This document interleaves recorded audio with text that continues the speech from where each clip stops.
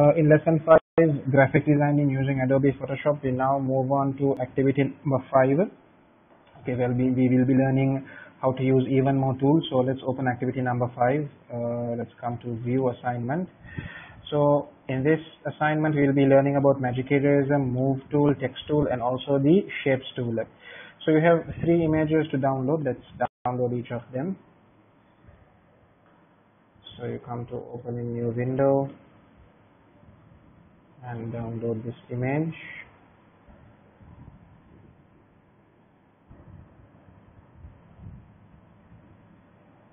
Okay, and then you can go to the next one.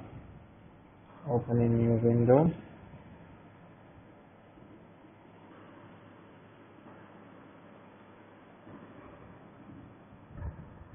And we download this as well.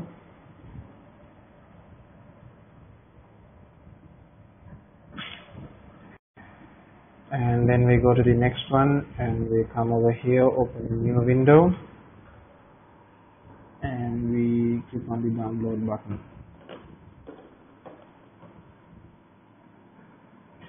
Okay, so in your downloads folder you should be having 3 images. Now for this particular activity I will not be using Paint, I will only be using Photoshop because it's a bit complex and it would not work very well with Paint. Okay, so I have 3 images over here. So previously I was showing you how to open with Photoshop. Now I'm going to show you a different method. I'm going to be selecting all 3 images using my mouse. I selected all 3 of them. And now what I'm going to do is I'm going to do something which we call a drag and drop. So I'm going to drag these images, come over to Photoshop and take it right onto the top, and I'm going to drag it. Make sure you have come to the top. Okay, don't drop it in the middle, drop it on the top. Okay, you can take your hand off the mouse now. Okay, so now all 3 images have appeared over here. So what we want to do is we want to get this graduate brought in front of this library background. Okay, and then we want the school or university logo to be over here on the left, and here we're going to be putting some text at the bottom. Okay, let's get started. The first thing what I want to do is, I said I want to get this graduate all the way over here. So we can always use the move tool. Okay, so I have the move tool, shortcut key is V. So I take the move tool, drag this image all the way over to here. Okay, so now I'll release the mouse. Okay, so image has come over here. The image is way too big for this background. So what I can do is I'm going to make this image smaller. I'm going to be pressing Ctrl T. Okay, first make sure you're on the correct layer. Okay, so you can name this layer as graduate. Okay, so it will be easy for you to refer to. So click on the graduate layer and then press Ctrl T. Okay, now you can see the corners have become resizable. So while pressing the shift key, always resize from the corner. While pressing the shift key, I repeat.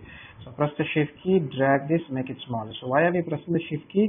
When you press the shift key, the image resizes proportionally. Okay, so when one side gets smaller, the other sides also become smaller. It's proportional. Okay, so this looks way too small. I'm going to make it a little more bigger, pressing shift, and from the corners, I'm going to be making it something like that. Yeah, that looks better. Even more bigger, I think. Okay, this looks better. Maybe slightly smaller. Okay, so if you're okay with it, you press enter. So now I do need to get rid of this white background. So what I'm going to be doing is I'm going to be taking the magic eraser. Okay, I told you the magic eraser will erase one particular white color. So I'm going to be touching this. So now we do have a problem. What happens is the scroll is also going away. Okay, you can see the scroll is the same color as this background. So when I click on this, the scroll is also going. So what I'll have to do is I'll have to very neatly select the area that I want go on first. Okay, so I'm going to select all the way from here to here. Okay, from here to here I would say. Okay, going to go from here to here. Okay, so this area has been selected. So now I'm going to take the magic eraser and say erase the white color that is inside this particular area. Okay, so the white has gone.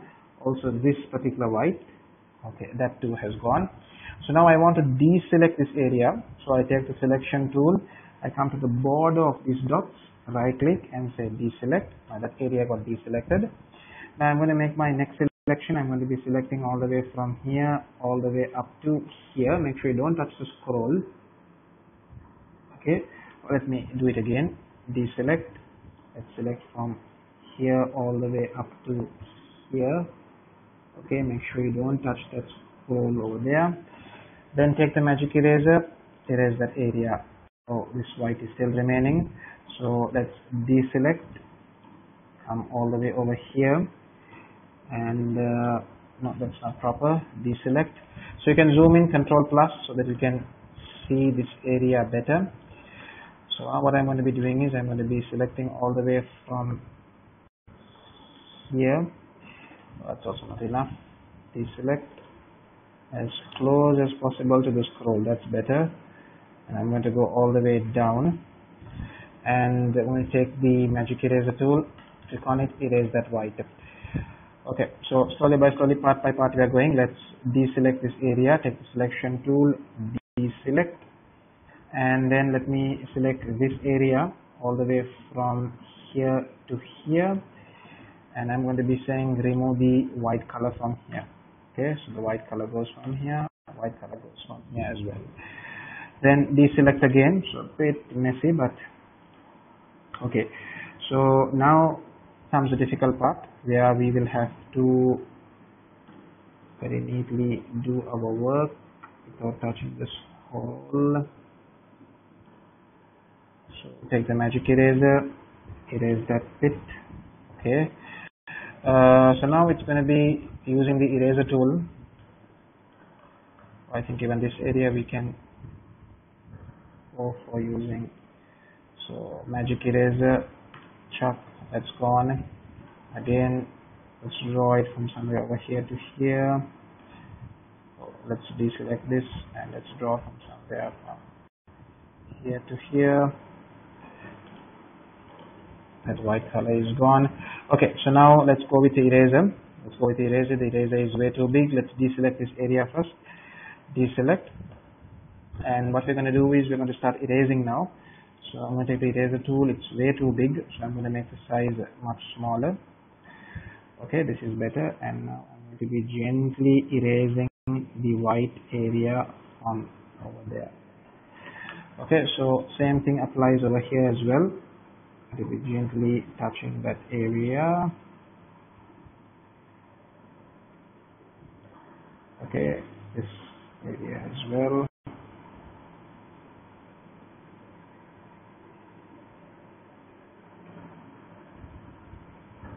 Just zoom out and make sure things look fine. Saying that does look a bit weird. We can adjust that. Let's zoom in onto the top.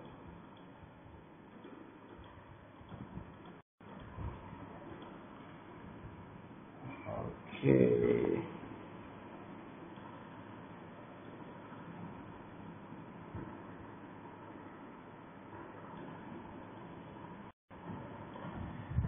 So let's come onto this side.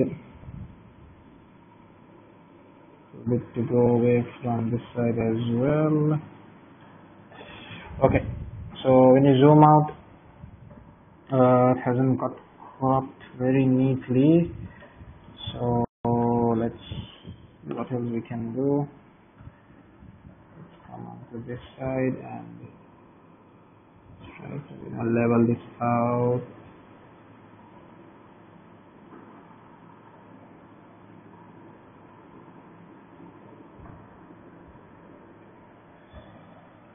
Okay, I think this should be fine. Okay, let's just touch those corners a bit. Okay, let's zoom out. So looks okay to me, not, it doesn't look perfect. Okay, so there we do have the graduate. Now what we got to do is we're going to get the logo brought over here. Okay, so we have the logo over here. So what you can do over here is you can take the magic eraser and erase the background before you move it. Okay, just click over here, click over here. Okay, you can click on all these white colors.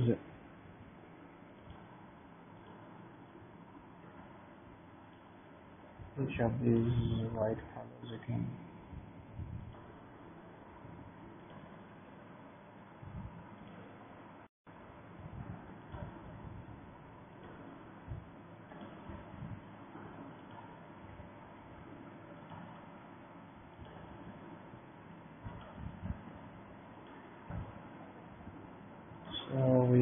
click on each of these, and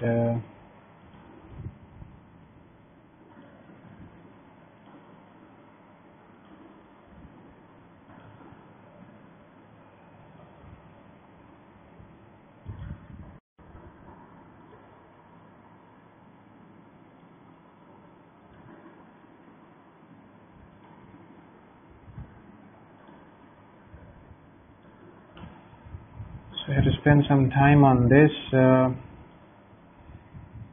and now I think it seems fine. So take a move tool and you can move the image over here. Okay, so you have the logo looks way too big, so press Ctrl T, and I told you from the corners while pressing the shift key, do make it small, make it over here. Okay, that looks better. If you're okay with the size, do press enter. Okay, so you can see there are some areas where the white color is still there, so we can go on, take the magic eraser tool, and we can remove those white areas from over here. Okay,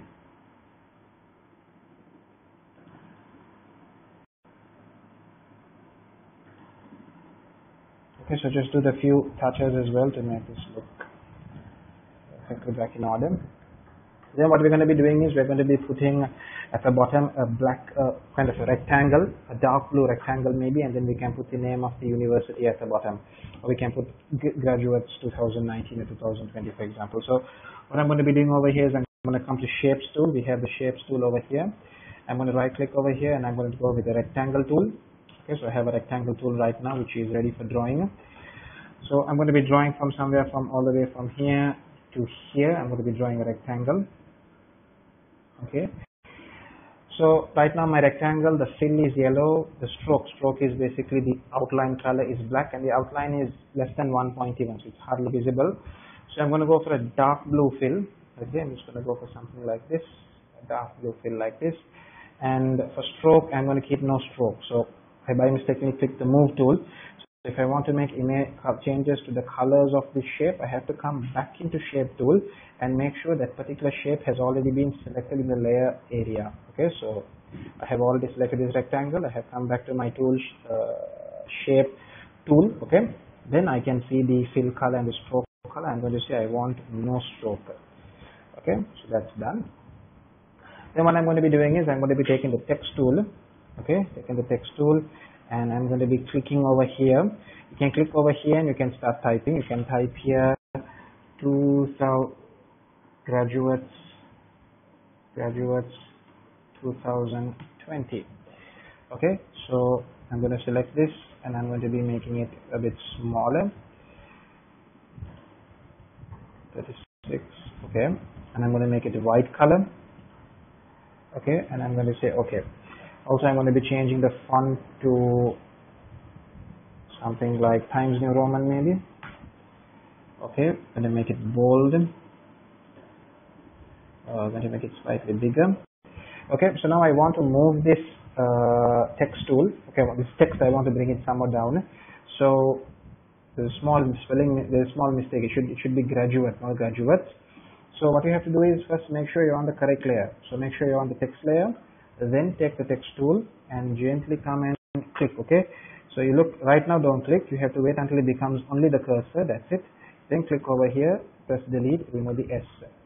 So now I want to bring this down as well. So make sure you have selected the text layer, then take the move tool, and then you can move it with the mouse, or else the arrow keys you can bring it down, okay, to make it more aligned. Okay, and if you want to move any other object on this image, make sure you click on the correct layer. Okay, whichever object you want to move, make sure you click on the correct layer. And once you're done with that, come over here, file, save as. So I will be saving the Photoshop file because, as I told you in the previous lesson, if you have to move objects around, okay, you have to have the Photoshop file. Okay, only if you have the Photoshop file, these layers will be separate so that you can move them as you wish. Okay, but if you have only the JPEG file, it's going to be useless because the JPEG file does not have the layers separated. Okay, they are all together. I'll just show you right now. So file, save as. I'm going to save it as activity 5 using Photoshop. Okay, and I'm going to save it as a Photoshop file. Okay, PSD. Click on save. Okay, and I'm also going to be saving it as a JPEG image. JPEG, and I'm going to be saving it as the save. Okay, so now let me close everything to show you what I meant by having both the files. Okay, so no. So now look over here. I'm going to be opening now. Generally what happens is this particular file is used, for example, to upload on the internet or for people to view on their mobile phones. Okay, so I'm going to open it with Photoshop and show you. Look, if I open with Photoshop, look, it's just one layer. Okay, so if I want to move the girl, if I want to move the text, if I want to move the logo, it's not possible now. Okay, if I want to do all that, I need to have the Photoshop file. Okay, look, if I open the Photoshop file, you can see all the layers have come separately. So for example, if my customer tells me, look, I want the girl moved a little more onto the right hand side, no problem. I can just click on the girl, click on the move tool, and then I can move her all the way onto the right. Okay, I can just move it like this. Is it clear? So when you work with photos or when you work with images where there are multiple layers, always remember, save the JPEG file, also save the Photoshop file in case you have to edit later on. Okay, then once you're done with that, please make sure you go back into the classroom. Okay, come into the classroom, add or create, add your files there so that I can check them. If you do have any questions, drop a private comment. You can drop it on the YouTube video, you can drop it in the classroom, or you can even WhatsApp me. Okay, and I'll be more than happy to answer your questions. So open it, upload it, and once you have uploaded, do not forget to click the terminal button.